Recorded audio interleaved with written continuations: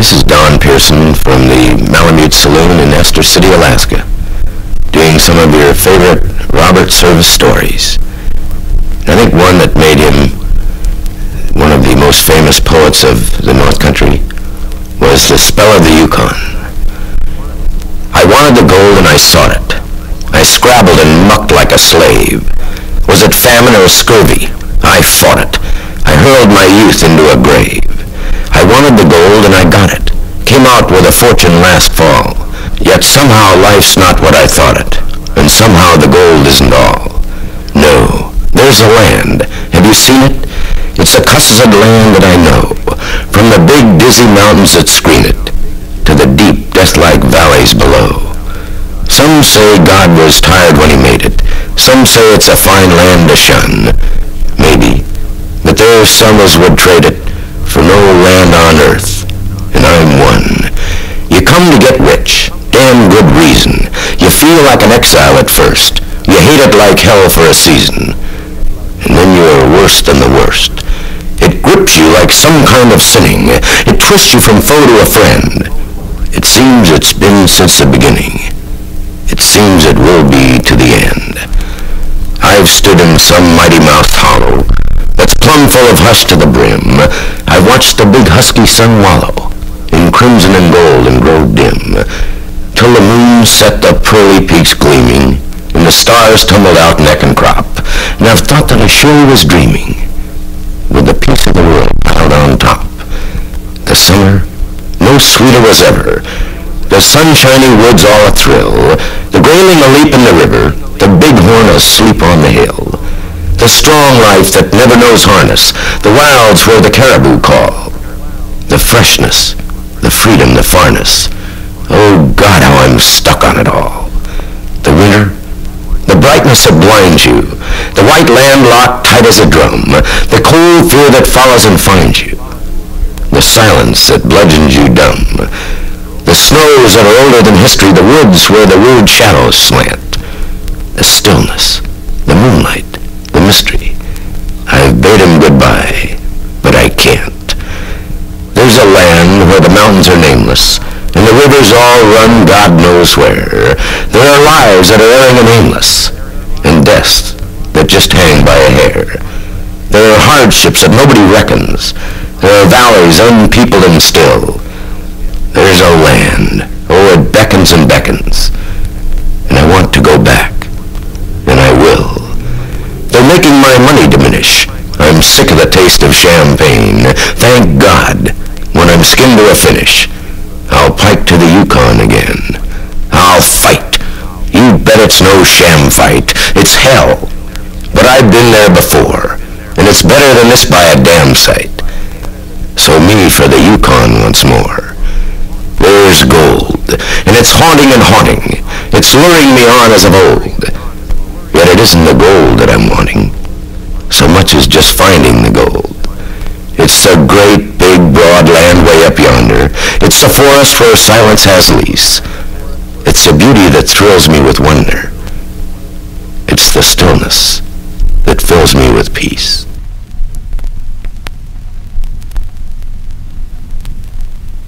Probably one of the most famous stories that Robert Service has done, and the most popular, I'm sure, was the story done in the Malemute Saloon, the shooting of Dan McGrew.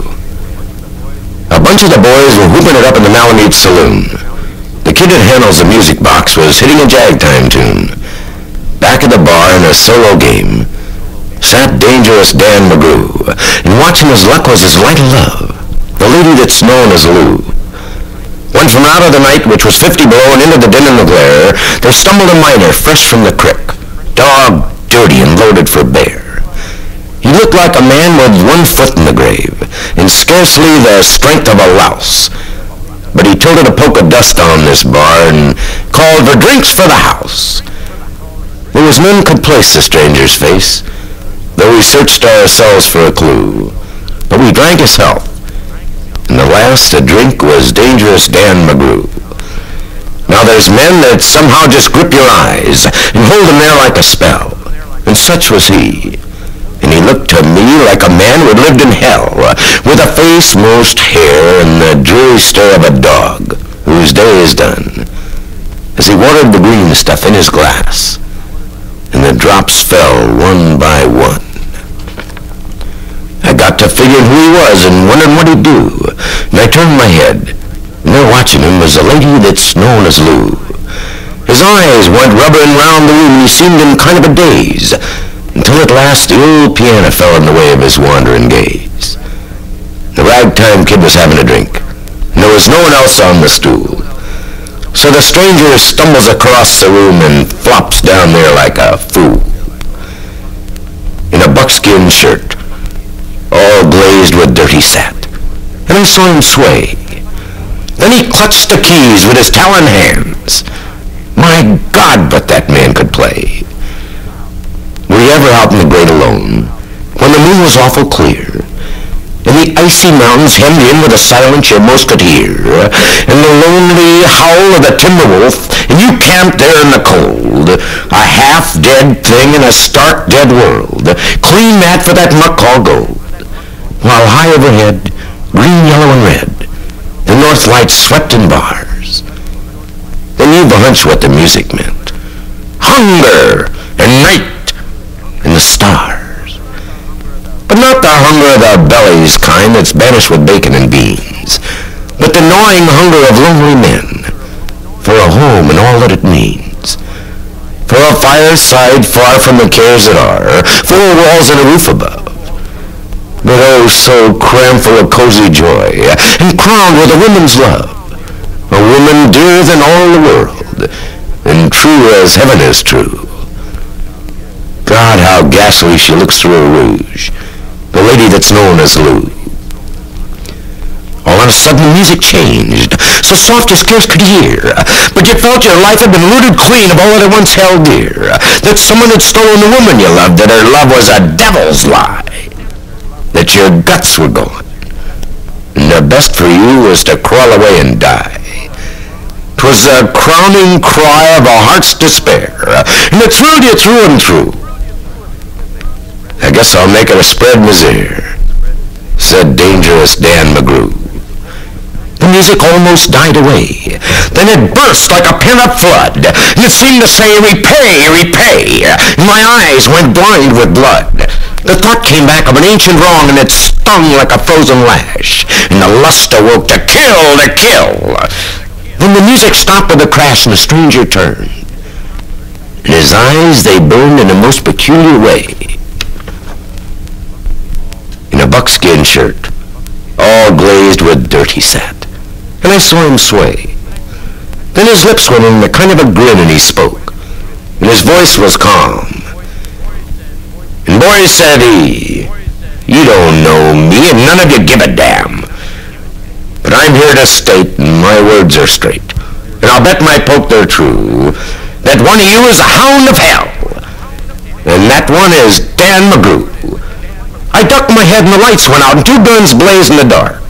A woman screamed, and the lights went up, and two men lay stiff and stark, and pitched on his head, and pumped full of lead was dangerous Dan McGrew, while a man from the cricks lay clutched to the breast of the lady that's known as Lou. Now these are the simple facts of the case, and I guess I ought to know. They say the stranger was crazed with hooch. Now I'm not denying that so. I'm not so wise as these lawyer guys, but strictly between us few, the woman who kissed him and pinched his poke was the lady that's known as Lou.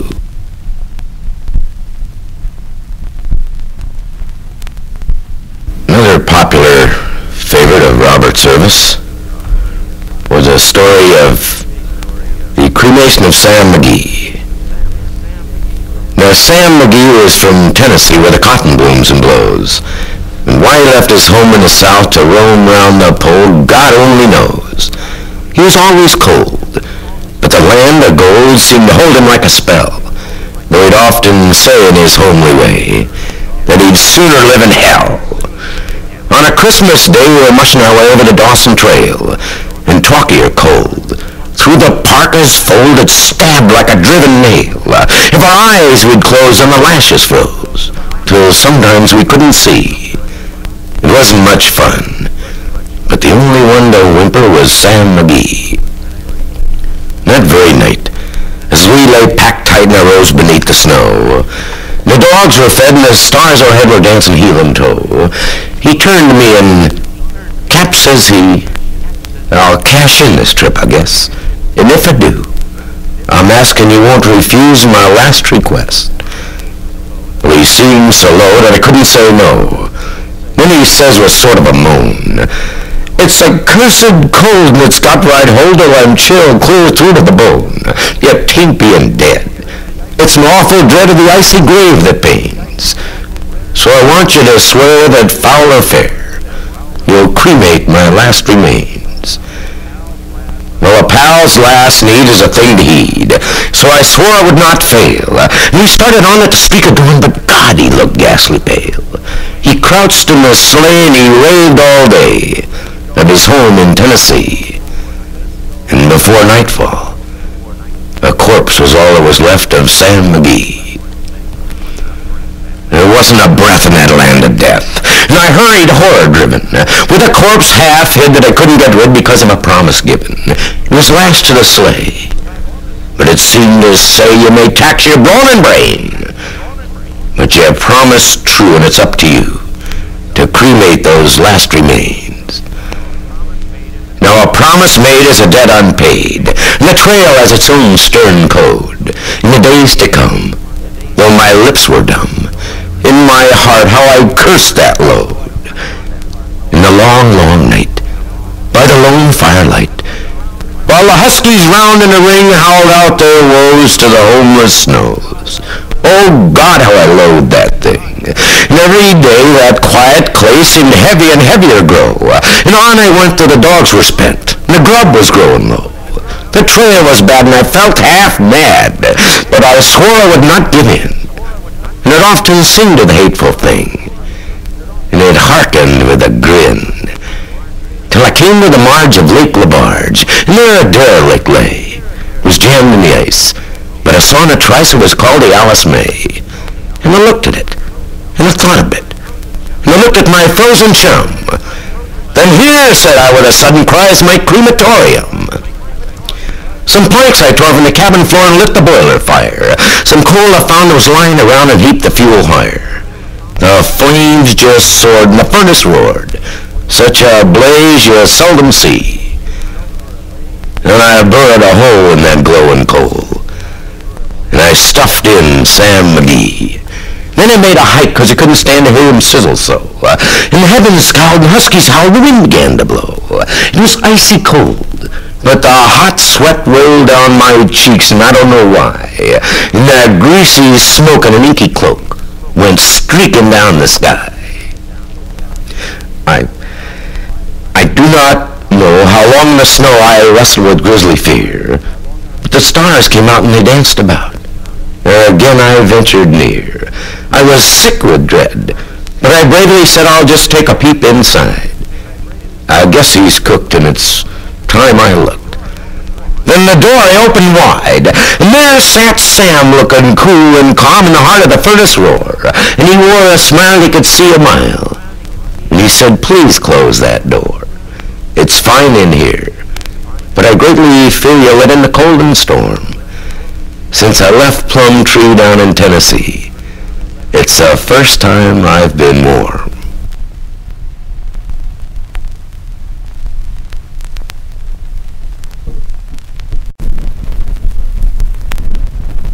Another favorite of mine, by Robert Service, is the ballad of Blasphemous Bill Mackay. I took a contract to bury the body of Blasphemous Bill Mackay, whenever, wherever, or whatsoever the manner of death he die. Whether he die in the light of day or under the peak-faced moon, in a cabin or dance hall, camp or dive, mucklucks or patent tune, on velvet tundra or virgin peak, by glacier, drift or draw, in a muskeg hollow or canyon gloom, by avalanche, fang or claw, by battle, murder or sudden wealth, by pestilence hooch or lead. I swore on the book I would follow and look, till I found my tombless dead. For Bill was a dainty kind of a cuss, and his mind was mighty sot on a dinky patch with flowers and grass, in a civilized boneyard lot. And where he died or how he died, it didn't matter a damn, so as long as he had a grave with frills and a tombstone epigram. So I promised him, and he paid the price in good Chichaco coin, which the same I blowed in that very night, down in the Tenderloin. Then I painted a 3-foot slab of pine, "Here lies poor Bill Mackay," and hung it up on my cabin wall, and I waited for Bill to die. Years passed away, and at last one day came a squaw with a strange story of a long deserted line of traps way back at the Bighorn Range, of a little hut by the Great Divide, and a white man stiff and still, lying there by his lonesome self, and I figured it must be Bill. So I thought of the contract I'd made with him, and I took down from the shelf the swell black box with the silver plate he'd picked out for himself, and I packed it full of grub and hooch, and I slung it on the sleigh. Then I harnessed up my team of dogs, and was off at the dawn of day. You know what it's like in the Yukon wild when it's 69 below, when the ice worms wriggle their purple heads through the crusts of the pale blue snow, when the pine trees crack like guns in the silence of the wood, and the icicles hang down like tusks under the parka hood, when the stovepipe smoke breaks sudden off, and the sky is weirdly lit, and the careless feel of a bit of steel burns like a red-hot spit, when the mercury is a frozen ball and the frost fiend stalks to kill. Well, it was just like that day when I set out to look for Bill. Oh, the awful hush that seemed to crush me down on every hand, as I blundered blind with a trail to find through that blank and bitter land, half dazed, half crazed in the winter wild, with its grim heartbreaking woes, and the ruthless strife for a grip on life that only the sourdough knows. North by the compass, north I pressed, river and peak and plain, past like a dream I slept to lose, and I waked to dream again. River and plain and mighty peak, and who could stand unawed? As their summits blazed, he could stand undazed at the foot of the throne of God. North, aye, north, through a land accursed, shunned by the scouring brutes, and all I heard was my own harsh word and the whine of the Malemutes. Till at last I came to a cabin squat, built in the side of a hill, and I burst in the door, and there on the floor, frozen to death, was Bill. Ice, white ice, like a winding sheet, sheathing each smoke-grimed wall. Ice on the stovepipe, ice on the bed, ice gleaming over all. Sparkling ice on the dead man's chest, glittering ice in his hair, ice on his fingers, ice in his heart, ice in his glassy stare. Hard as a log and trussed like a frog, with his arms and legs outspread, I gazed at the coffin I'd bought for him, and I gazed at the gruesome dead, and at last I spoke. Bill liked his joke, but still, gall darn his eyes, a man had ought to consider his mates, in the way he goes and dies. Have you ever stood in an Arctic hut in the shadow of the pole, with a little coffin 6 by 3, and a grief you can't control? Have you ever sat by a frozen corpse that looks at you with a grin, and that seems to say, you may try all day, but you'll never jam me in? I'm not a man of the quitting kind, but I never felt so blue as I sat there gazing at that stiff and studying what I'd do. Then I rose and kicked off the husky dogs that were nosing round about, and I lit a roaring fire in the stove, and I started to thaw Bill out. Well, I thawed and thawed for 13 days, and it didn't seem no good. His arms and legs stuck out like pegs, as if they was made of wood. Till at last I said, it ain't no use. He's froze too hard to thaw. He's obstinate, and he won't lie straight. So I guess I've got to saw. So I sawed off poor Bill's arms and legs, and I laid him snug and straight. In the little coffin he picked himself, with the dinky silver plate. And I came nigh near to shedding a tear as I nailed him safely down. Then I stowed him away in my Yukon sleigh, and I started back to town. So I buried him as the contract was, in a narrow grave and deep. And there he's waiting the great cleanup, when the judgment sluice head sweep. And I smoke my pipe and I meditate in the light of the midnight sun. And sometimes I wonder if there ever was, the awful things I done.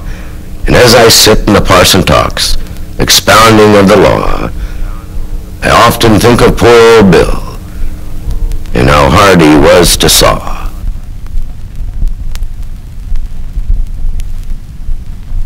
This is a story by Robert Service for people with a religious bent. The Ballad of Salvation Bill. It was in the blurry middle of the hard-boiled Arctic night. I was lonesome as a loon, so if you can, imagine my emotions of amazement and delight when I bumped into that missionary man. He was lying lost and dying in the moon's unholy leer, and frozen from his toes to fingertips. The famished wolf pack ringed him, but he didn't seem to fear, as he pressed his ice-bound Bible to his lips. 'Twas the limit of my trap line with the cabin miles away, and every step was like a stab of pain. But I packed him like a baby, and I nursed him night and day, till I got him back to health and strength again. So there we were, benighted in the shadow of the pole, and he might have proved a priceless little pard, if he hadn't gotten to worrying about my blessed soul, and quoting me his Bible by the yard. Now there was I, a husky guy whose God was nicotine, with a coffin nail a fixture in my mug. I rolled him in the pages of a pulpwood magazine, and I hacked him with my jackknife from the plug. For oh to know the bliss and glow that good tobacco means, just live among the everlasting ice. So judge my horror when I found my stock of magazines was chewed into a chowder by the mice. A woeful week went by, and not a single pill I had, me that would smoke my 40 in a day. I sighed, I swore, I strode the floor. I felt I would go mad. The gospel plugger watched me in dismay. My brow was wet, my teeth were set, my nerves were rasping raw, and yet that preacher couldn't understand. So with despair I wrestled there, when suddenly I saw the volume he was holding in his hand. Then something snapped inside my brain, and with an evil start, the wolfman in me woke to rabid rage. I saved your lousy life, says I, so show you have a heart, and tear me out a solitary page. He shrank and shriveled at my words. His face went pewter white. 'Twas just as if I'd handed him a blow. And then he seemed to swell and grow to heaven's height. And then a voice said rang. He answered, no. I grabbed my loaded rifle and I jabbed it in his chest. Come on, you shrimp, give up that book, says I. Well, sir, he was a parson, but he stacked up with the best. And for grit, I got to hand it to the guy. If I should let you desecrate this holy word, he said, my soul would be eternally accursed. So go on, Bill, I'm ready. You can pump me full of lead and take it. But you got to kill me first. Now, I'm no fool assassin, though I'm full of sinful ways, and I knew right there the fellow had me beat, for I felt a yellow mongrel in the glory of his gaze, and I flung my foolish firearm at his feet. Then wearily I turned away and dropped upon my bunk, and there I lay and blubbered like a kid. Forgive me, pard, says I at last, for acting like a skunk, but hide the blasted rifle, which he did. And he also hid his Bible, which was maybe just as well, for the sight of all that paper gave me pain. And there were crimson moments when I felt I'd go to hell to have a single cigarette again. And so I lay day after day and brooded dark and deep, until one night I thought I'd end it all. Then rough I aroused the preacher, where he stretched pretending sleep, with his map of horror turned towards the wall. See here, my pious pal, says I, I've stood it long enough. Behold, I've mixed some strychnine in a cup, enough to kill a dozen men. Believe me, it's no bluff. Now watch me, for I'm going to drink it up. You've seen me bludgeoned by despair through bitter days and nights, and now you'll see me squirming as I die. You're not to blame. You've played the game according to your lights. But how would Christ have played it? Well, goodbye. With that, I raised a deadly drink and laid it to my lips, but he was on me with a tiger bound, and as we locked and reeled and rocked with wild and wicked grips, the poison cup went crashing to the ground. Don't do it, Bill, he madly shrieked. Maybe I acted wrong. See, here's my Bible. Use it as you will, but promise me you'll read a little as you go along. You do? Then take it, brother. Smoke your fill. And so I did. I smoked and smoked from Genesis to Job, and as I smoked I read each blessed word, while in the shadow of his bunk I heard him sigh and sob. And then a most peculiar thing occurred. I got to reading more and more and smoking less and less, till just about the day his heart was broke. Says I, here, take it back, me lad. I've had enough, I guess. Your paper makes a mighty rotten smoke. So then and there, with plea and prayer, he wrestled for my soul, and I was racked and ravished by regrets. But God was good, for lo, next day, there came the police patrol, with paper for 1,000 cigarettes. So now I'm called Salvation Bill. I teach the living law, and ballyhoo the Bible with the best. And if a guy won't listen, why, sock him on the jaw and preach the gospel sitting on his chest. Robert Service wrote a lot of serious stories about the North Country and other places. He also wrote a lot of humor about the North Country and other places. Here's what I consider probably one of his most humorous pieces. Bessie's Boil, a Lancashire ballad. Says I to my missus, "Bog gum lass, you've something on your mind, I see." Says she, "You're right, Sam, I've something, but it happens to be on me behind. A boil as 'd make Job be jealous. It hurts me no end when I sit." Says I, "Go to hospital, missus. They might have to cut it a bit." Says she, "I just ate to be showing the pot of me person it's at." Says I, "Don't be fussy. Them doctors see sights far more horrid than that." So missus goes off togged up tasty, and then at the hospital door, they tells her to see the house doctor, whose office is room 34. So she hunts up and down till she finds it and knocks, and a voice says, "Come in." And there is an handsome young fella, in white from his heels to his chin. "I've got a big boil," says my missus. "It hurts me for fair when I sit. And Sam, that's me husband, has asked me to ask you to cut it a bit." Then blushing, she plucks up her courage and bravely she shows him the place. And he gives it a proper inspection, with a heap of surprise on his face. Then he says with the accent of Scotland, "What you have is a boil I can feel, but you better consult the head doctor. They call him Professor O'Neill.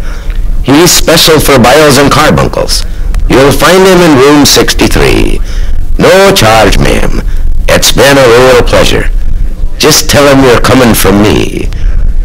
So missus, she thanks him politely and runs up and down as before, till she comes to a big handsome room, with Professor O'Neill on the door. Then once more she plucks up her courage and knocks, and the voice says, "All right." So she enters and sees a fat fellow with whiskers, all togged up in white. "I've got a big boil," says my missus, "and if you'll kindly permit, I'd like for to have you inspect it. It hurts me like oil when I sit." So blushing as red as a beetroot, she hastens to show him the spot. And he says, with a look of amazement, "Sure, ma'am, it must hurt you a lot." Then he puts on his specs to regard it. And finally he says with a frown, "I'll bet it's as sore as a devil, especially when you sit down. I think it's a case for the surgeon. You'd better consult Dr. Hoyle. I've no hesitation in saying, your boil is a hell of a boil." So Mrs. she thanks him for saying her boil's a hell of a boil, and hunts all round till she comes on a door that's marked Dr. Hoyle. But by now she's fair got her wind up and trembles in every limb. But she thinks after all, he's a doctor. I mustn't be bashful with him. She's made a good stuff as the missus. So she knocks, and a voice says, "Who's there?" "It's me," says my Bessie. And enters a room which is spacious and bare, and a wise-looking old fella greets her, and he too is togged up in white. "It's a room where they cut you," thinks Bessie, and shakes like a jelly with fright. "I've got a big boil," begins Missus, "and if you're sure you don't mind, I'd like you to see it a moment. It hurts me because it's behind." So thinking she best get it over, she hastens to show him the place. And he stares at her kind of surprised-like, and gets very red in the face. But he looks at it most conscientious, from every angle of view. Then he says with a shrug of his shoulders, "Poor lady, I'm sorry for you. It wants to be cut, but you should have one of them medical blokes to do that. Sorry, why don't you go to the hospital, where all them doctors is at? You see, ma'am, this part of the building is closed on account of repairs. Us fellas is only the painters, a painting the halls and the stairs.